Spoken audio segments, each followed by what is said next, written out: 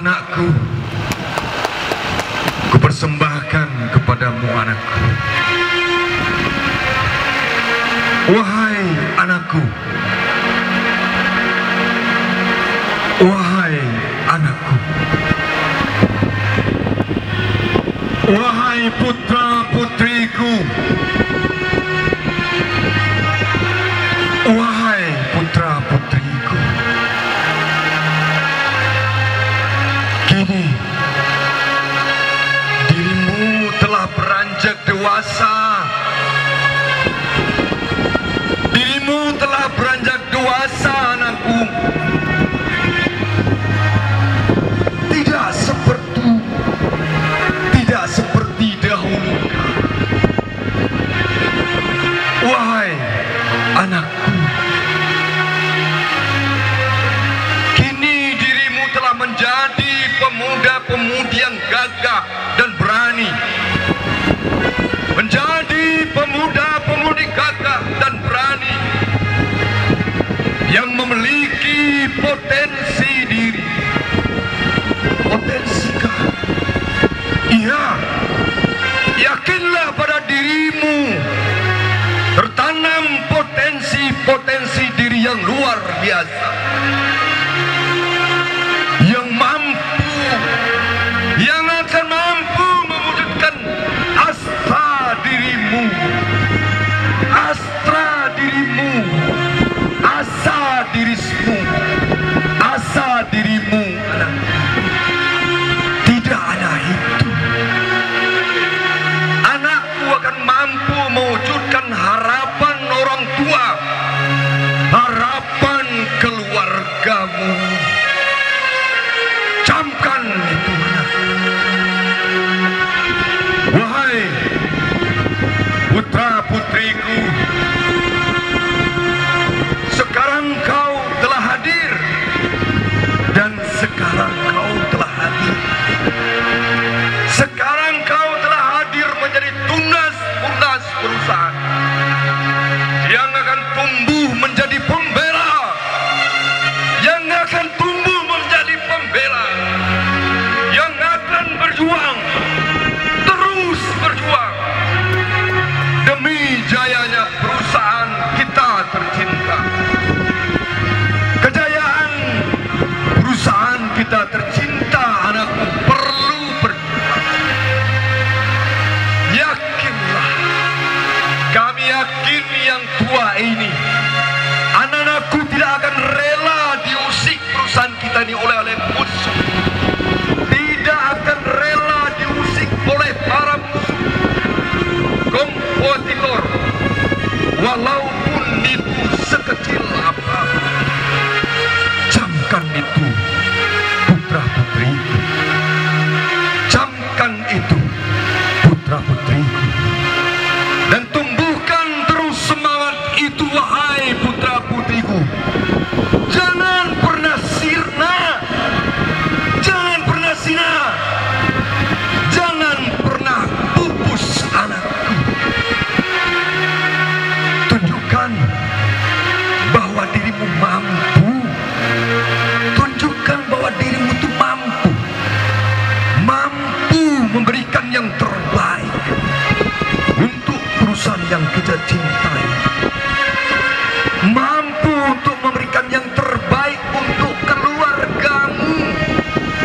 Keluargamu. Mampu untuk yang terbaik untuk masa depanmu di dunia dan akhirat. Camkan itu. Camkan.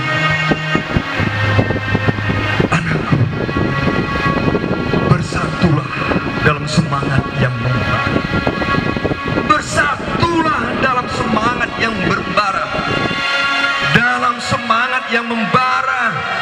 Bersatulah dalam semangat bahu-membahu bekerja sama. Saling membantu. Saling membantu untuk memberikan yang terbaik kepada perusahaan dan sekaligus mengusir para pesaing kita. Usir pesaing kita. Jangan biarkan pesaing selangkah apapun pada tanah lancangku.